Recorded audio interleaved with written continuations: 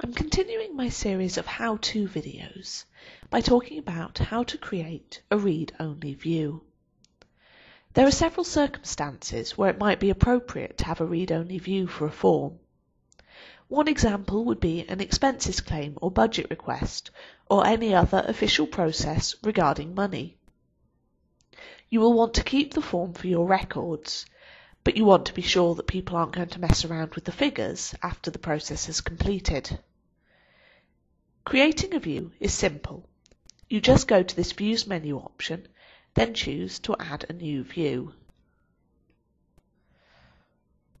Now I give the view a name.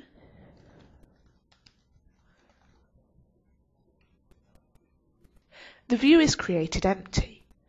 I could add in fields or move things around, but it's easier just to select the content from the first view and copy it. I paste the content into the new view. I want this view to be read-only, and again, it's very simple to do this. I click on View Properties, and then I check this box saying Read-Only.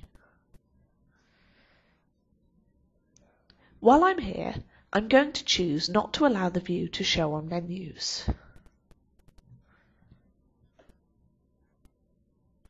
This means that people can't choose to switch to this view.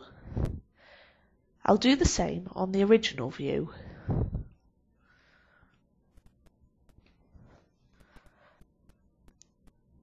If I wanted to, I could change the layout or format of this view, add or remove fields, put new controls in here, and so on.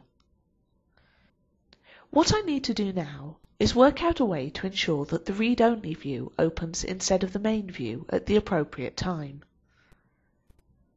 I'm going to show you one way to manage this, but it's not necessarily the only method. What I'm going to do is I'm going to add a field to the schema of this form.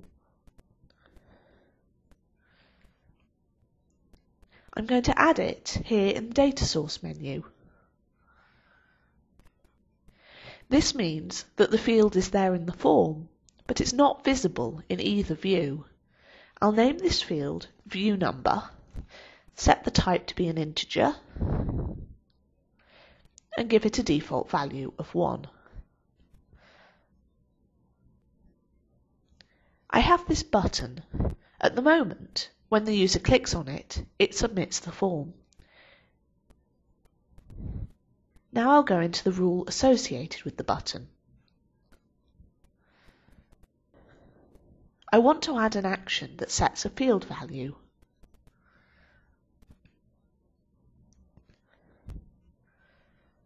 I'm going to make a rule that says when a user clicks on the button, the View Number field is set to 2.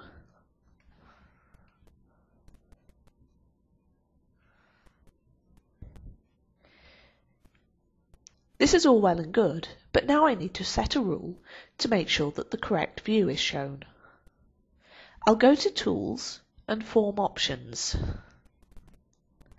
The tab that's displayed is this Open and Save tab. I'll click on this button to set rules for open behaviour.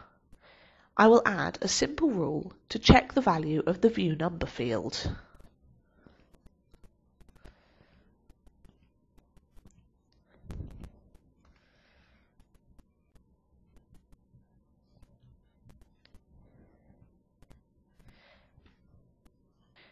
Now, if the View Number field equals 2, the form will automatically open in the read-only view. Now we have a form that when the user opens it, will check this view number. The first time the form is opened, it will open to the default view. After someone has clicked the Submit button, it will open up in the read-only view, and the users won't be able to switch back. This is a very simple form. You might want to apply this principle to create forms linked to processes that switch between multiple views at different stages of the process.